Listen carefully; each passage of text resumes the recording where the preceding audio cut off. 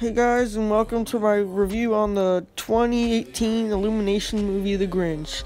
So, The Grinch is about, I'm pretty sure you all know the story of The Grinch, about this, green, blobby thing who hates Christmas, and then he tries to steal Christmas from Whoville, which is a town full of Whos. So, yeah, they incorporate that story into this movie. It's from a Dr. Seuss book, and, the story, they did an okay job adapting it into a movie. They needed to stretch the story out since the book is only 10 pages long. They did an okay job, but there's this really stupid subplot with that girl from the original story, Cindy Lou Who. Yeah, she's a stupid subplot with the mom, and it doesn't connect well to the story with the Grinch. The Grinch scenes are pretty good. I like the part where he, steals the sleigh, and, yeah, Benedict Cucumber, I think that's his name. He tells a lot of funny jokes when he's the Grinch. And the animation, oh my god, the animation's really good. I can't believe Illumination went from Despicable Me 3 and Pets to this. The animation looks beautiful, in the Lorax. The designs are really cool, and it's one of the most colorful animated movies of last year.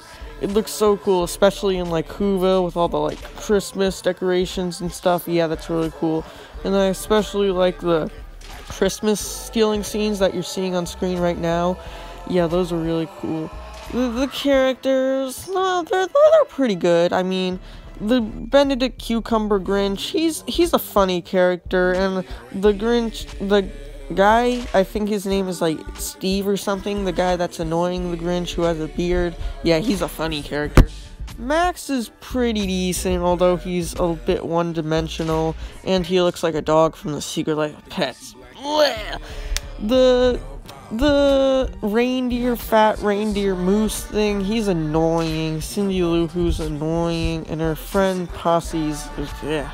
The jokes they tell in that subplot, they weren't really good. They were kind of stupid and childish. But then again, that's a problem I have with almost all of Illumination's movies.